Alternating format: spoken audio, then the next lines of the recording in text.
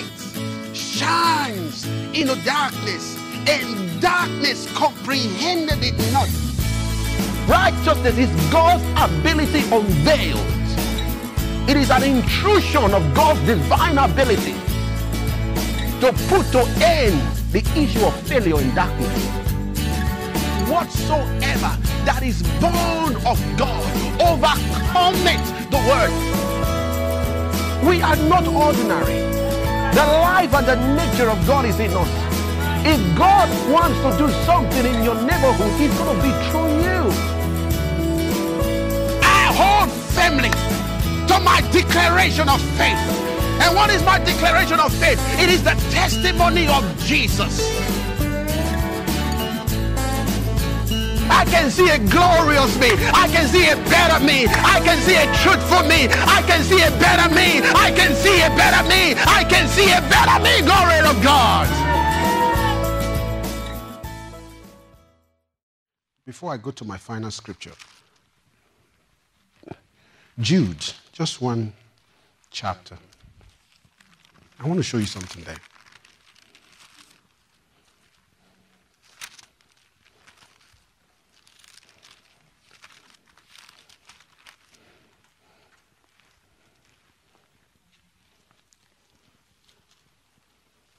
See, when you study your Bible, it should bring chills to your bones. Are you hearing me? See, you should self-correct. Are you hearing me? It's better to self-correct. Oh, I'm telling you. I tell people, there's a reason why the Bible says, you humble yourself. Because if God humbles you, you are not going to recover from it. He said, you humble yourself. Because if God humbles you, He does it publicly. Yes, He does. Yes, He does. You know, was it several months or maybe several weeks or so ago, I was teaching about honor. Remember that series? Please go back and listen to it again. Go and listen to it again. These are the manifestations of the end times. It's in the book. It says men will become disobedient. Disobedient to authority, to parents, like we have never seen before. Can I show you something? Yes, sir. Good.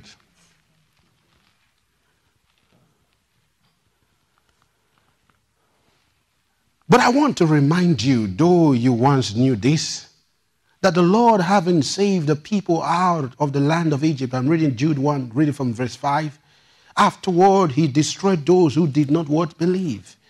And the angels who did not keep their proper domains, but left their own abode, He reserved in everlasting chains under what? Darkness, for the judgment of the great day. Now, just a thought on that. You know, it says these angels did not maintain. You know who these angels are? They married the sons of men. The Bible says. That's how giants were born in the earth. Angels saw some beautiful sisters. And they started to leave their estate and say, whoa! And God said, keep saying whoa, because He reserved them in darkness. As we speak now, they are still there. Because it was an abomination.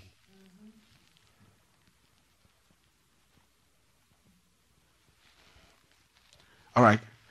So Sodom and Gomorrah and the cities around them in a similar manner to these, having given themselves over to what? To sexual immoralities and gone after strange flesh, are set forth as what? As example, suffering what? The vengeance of what? Of eternal fire.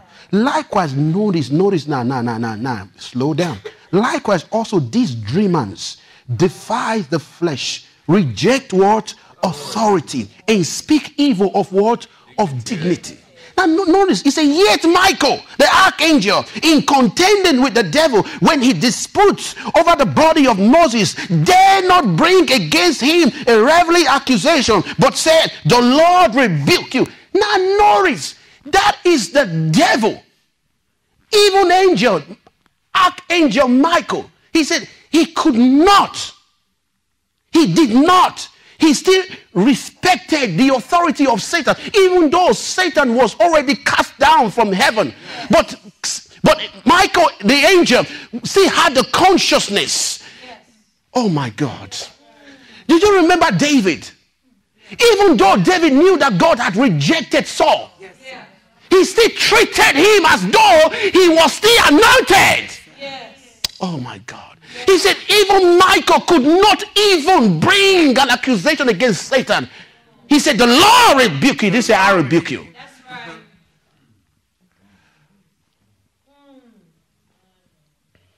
Oh my God. I said, you read things like it should bring chills. So that I see people, they just sit down and cut the pastor into sizes and eat him up on the dining table. Size him up.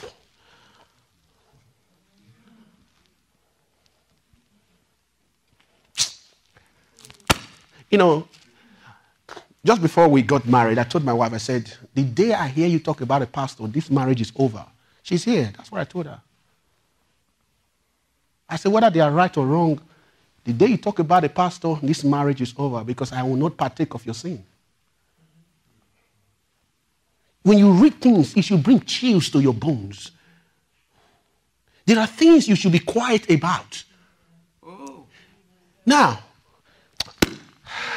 you see, we God's people, we know faith. We know how to release faith. We know how to, but we lack discipline. Yes. We lack fundamentals. These are supposed to be the elementary teaching. Understanding spiritual authority and how they can form and affect the course of your life.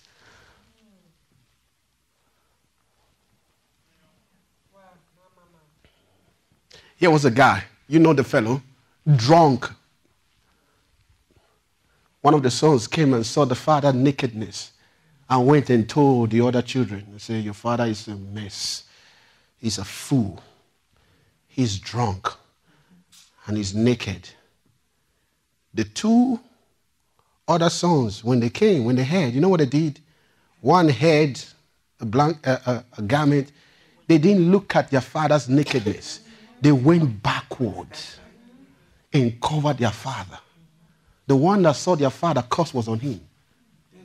Even though the man was drunk and acting like a fool. Then you see some people, they will post their father's drunkenness and all of that on Facebook. And share all of that. Oh, I can tell where you're going. That's why I tell you, your parents, they are not your friend. You don't understand this. Many of us, we don't understand the spirituality of life. That's the problem. We don't understand the spirituality of life. He said, honor your father and your mother so it can be well with you. And so you can live long. Right. So you expect things to be well with you. After you have dishonored your father by default. Jesus. And continue to do so. Because like my father was not there. Was he supposed to be there? I told you, when it comes to honor, it's not something that they earn. Your parents don't earn honor. It's something that you give by revelation. Amen. Let me ask you a simple question. When they pull you over, do they aim to pull you over? No. Do you say, hey, officer, you don't deserve it. You may die. You may die. You just say, you don't deserve to pull me over. I'm just going to drive off. You know what that is called?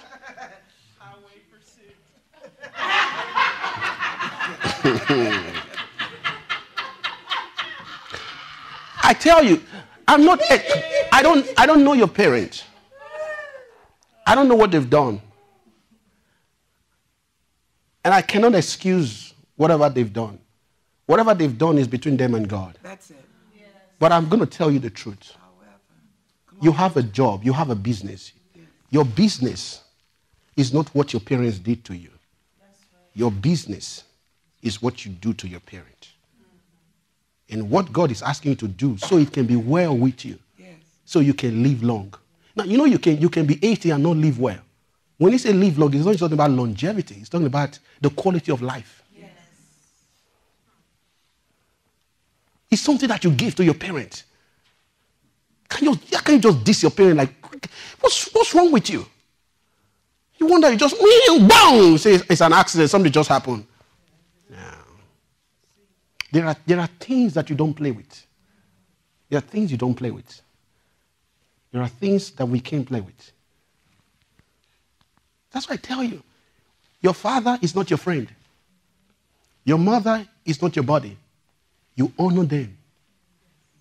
Are you hearing me? That's right. Maybe I should say it again.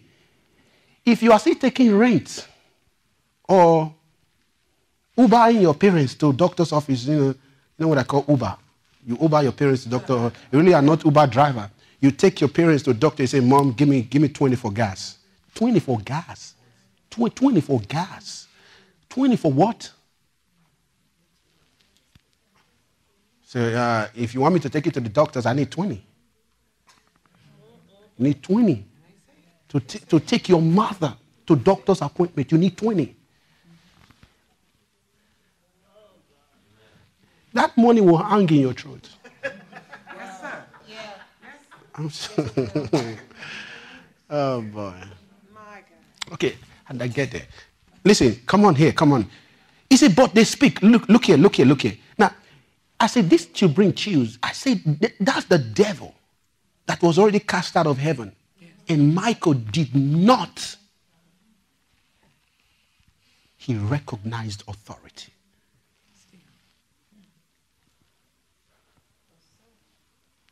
Now, I'm not saying that you should have, or you say, Pastor, so we should recognize the devil is authority. No. You have a greater authority than Angel Michael. You understand? You are in a different class. You are not in the same class with Angel Michael. That's right. So you are in a greater class. Jesus paid no respect to demons, so we don't pay respect to demons. That's right. So the angels did that because they were colleagues previously. You understand? They used to be colleagues. You understand? There were 3 archangels. Yes. Lucifer, angel. Lucifer, Michael, and Gabriel. And Lucifer sold out. The son of the morning. Sold out.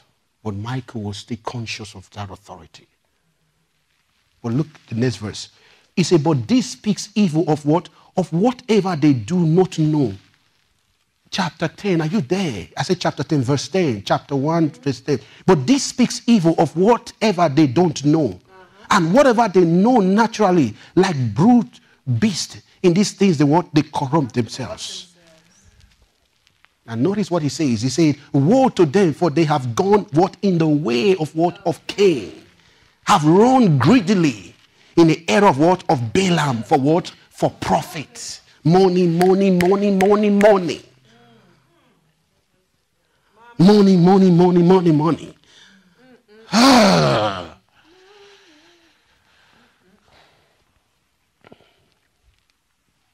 He said, and perished in the rebellion of Korah. Do you know who Korah is? The gentleman that opposed Moses. Yes. Maybe you should go and study for yourself. The gentleman that opposed Moses. He's still making reference to it. Just a book before Revelation. Wow. Not in Malachi. Before the last book of the Bible. Before you close the door. Just to remind you. Are you hearing what I'm telling you? So I said I wanted to show you one more last scripture. So I wanted to bring that. So please and please, I'm asking you again. Please and please. Do not partake. I told you, you don't talk about another Christian. Are you hearing me? And I told you, I said, when you start talking about a minister, you are lost. You have gone too far. Too far now. Too far. Instead of go on your knees and say, Father, in the name of Jesus. Oh, dear. Because you don't understand the mystery of the body of Christ. He said, we are all one member of the same body.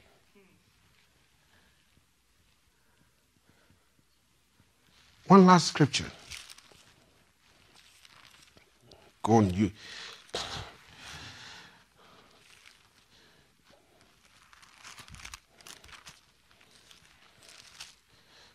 God have mercy. I'm telling you. But we have to be wise. Amen?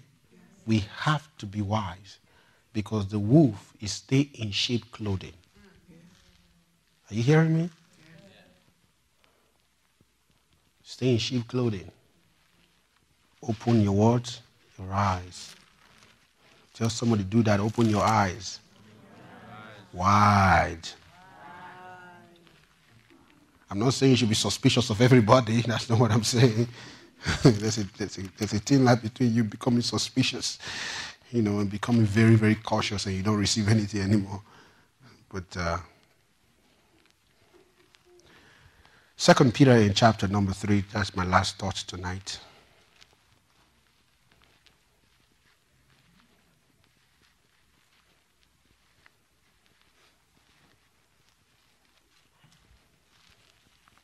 Amen? Amen. And I'm going to kind of talk to us women tonight a little bit, because I didn't plan to do that. I'm just going with the scriptures. Amen? But know this, read it from verse 1, 2 Timothy chapter number 3. But know this, that in the last days, perilous times will come. 2 Timothy in chapter number 3. 2 Timothy. Okay? Like they say, 2 Timothy and 3.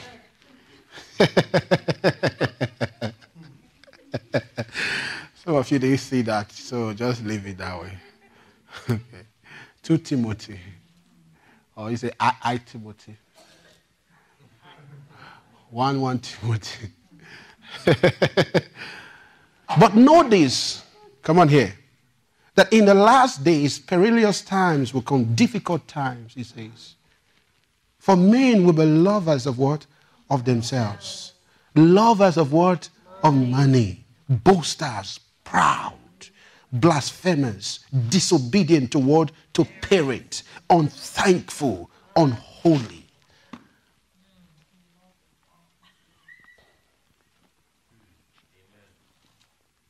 Hey, can I say something to you?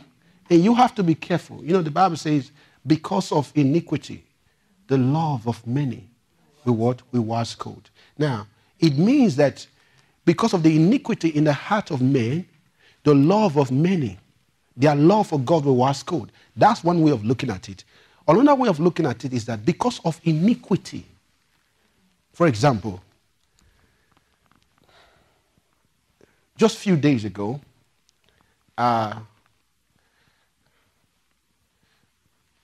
there's this gentleman that almost ran his bumper. He would have destroyed his car. He didn't know there was something in front of him.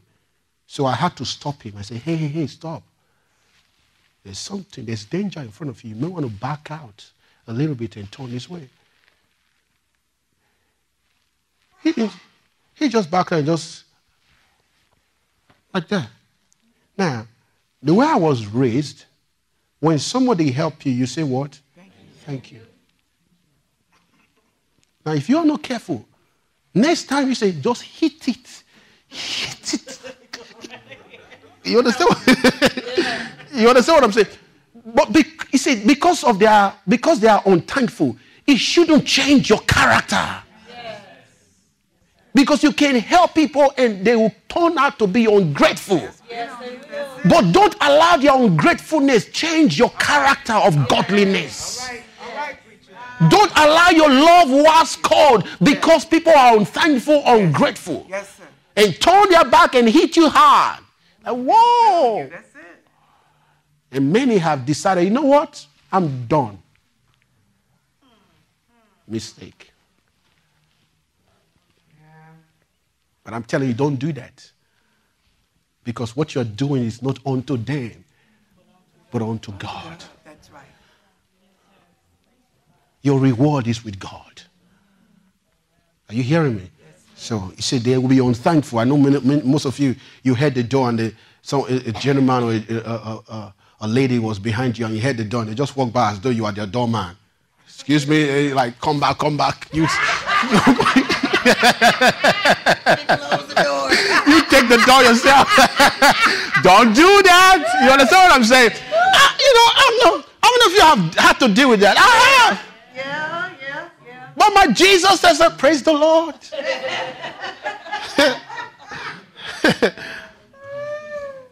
Don't be like this. Hey, excuse me, you left something. And she came and said, you open the door yourself. Don't do that. You're born again. Amen? Born again. So don't let their attitude, your bad character change your good behavior. Amen? Amen. Now he says, traitors. Okay? Headstrong. Lovers of pleasure rather than lovers of God. Can I explain that to you? You can say, oh, I'm a good Christian. That doesn't apply to me. Let me explain to you. There's Super Bowl today and there's service today. Which one will you go to? Do you know many Christians will stay at home? You see, lovers of pleasure more than lovers of God. It just applies there. I can't miss Walking Dead. Walking Dead. Walking Dead. Walking Dead. Yeah.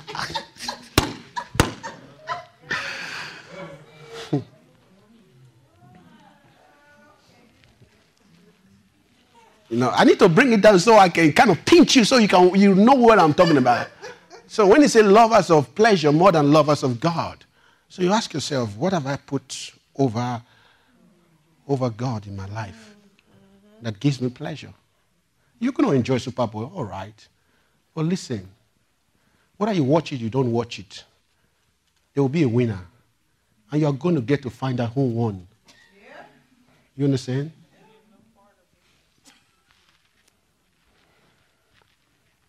That's why how can a Christian spend 12 hours watching video, playing video game? You can't spend 5 minutes praying. And you're supposed to be a deacon or an elder. You know, you'll be watching basketball. See, the one that really troubles me is when men are watching basketball's wife. I can already tell that you are dealing with the lust. Because it is the beautiful women that you are concerned about. It's not the basketball. It's the wives. And you're supposed to be an elder. Watching basketball wives. Why? Not even basketball wives.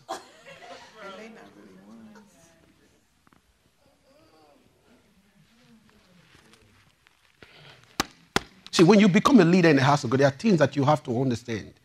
That things change. Okay? Things must change. Things must change.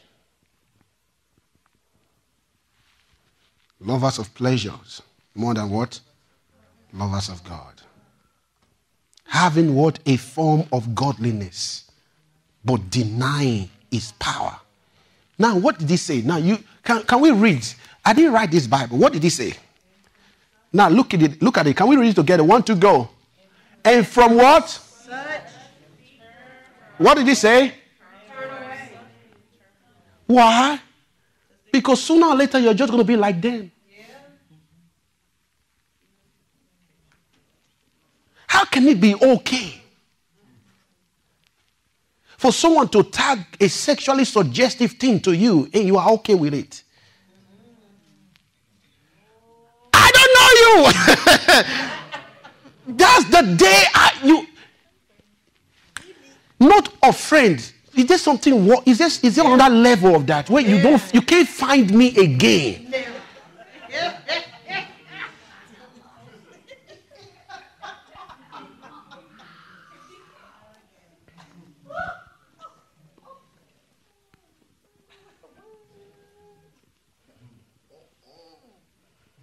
Are you here? Can I tell you something? I remember this is 2008. I said this in close. 2008. I wanted to buy a cell phone on Craigslist.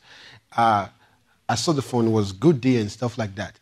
And the gentleman said, I said, okay, where can I get it? Good to go.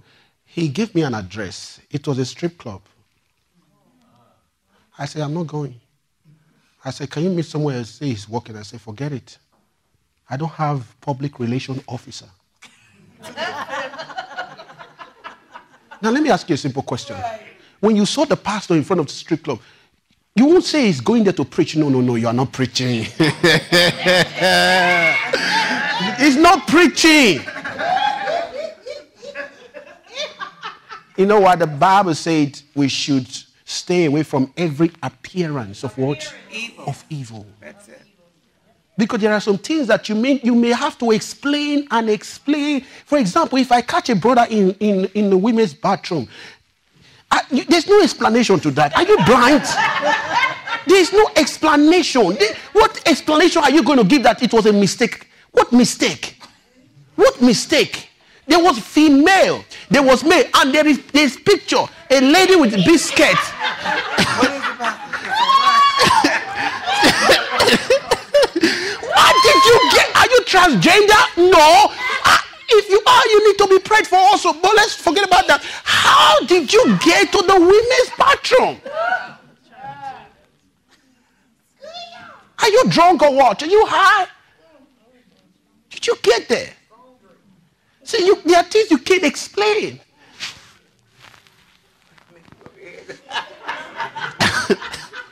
I'm serious. It's an appearance of evil. Yes, sir. You know, you're coming from the alley, it's dark alley with the sister, and you say nothing is happening. You think I'm naive in this game? What do you mean nothing is happening?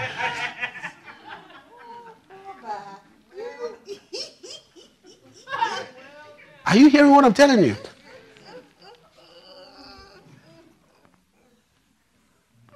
Okay, for example, it's almost 9 o'clock and you happen to drop somebody off. They didn't have a ride and stuff like that. Now, I'm not suggesting anything. I'm not insinuating. I'm just giving you wisdom. Wisdom.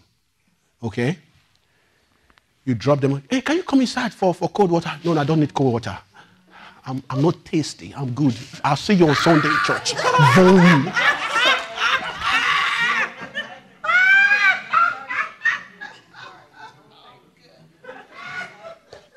Are you hearing what I'm telling you? Or they say, do you mind me walking you to your door? Just stay in the car and watch me. That's enough.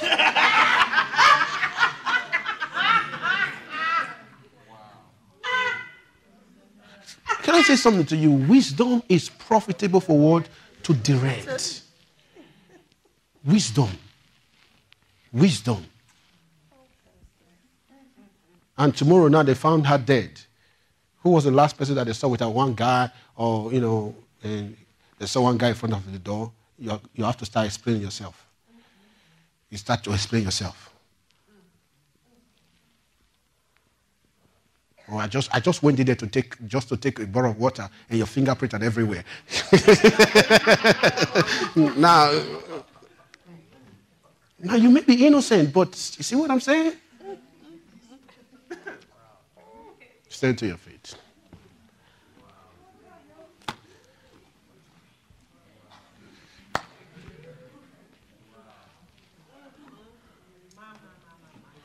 See, I've been in ministry now for 17 years. There are things that I have seen.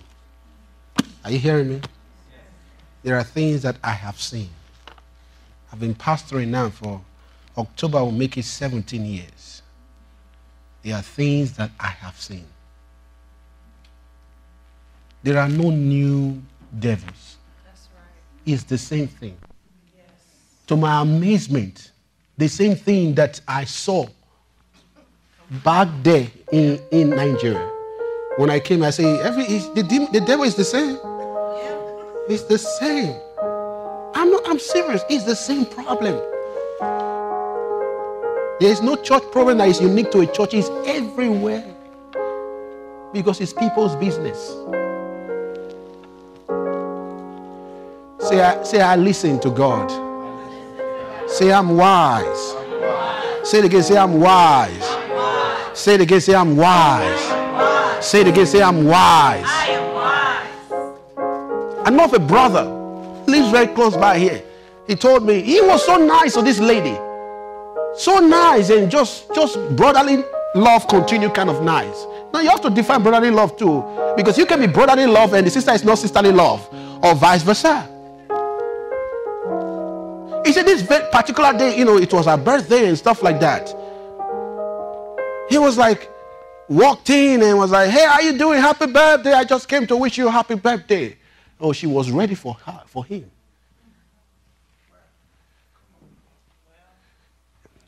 Enter that place was behold Eve before they fell in the garden. So you know what that means. He ran. He said no. Imagine if he was not a man of character. Like, oh, just, you don't have to do this, we're Christian. You're a Christian. You're not going close to help out. By the time she holds you, You are gone.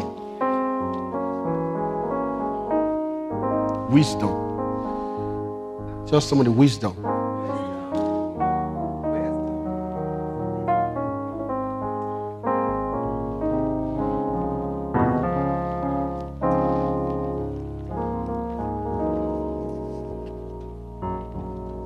Of course, nobody told the brother to show off. From that day, there was no longer brotherly love continue.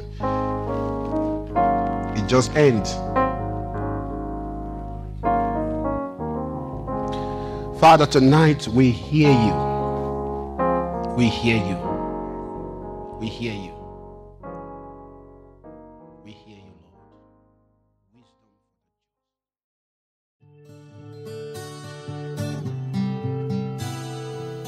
We thank you for listening to this message. We hope it's blessed you.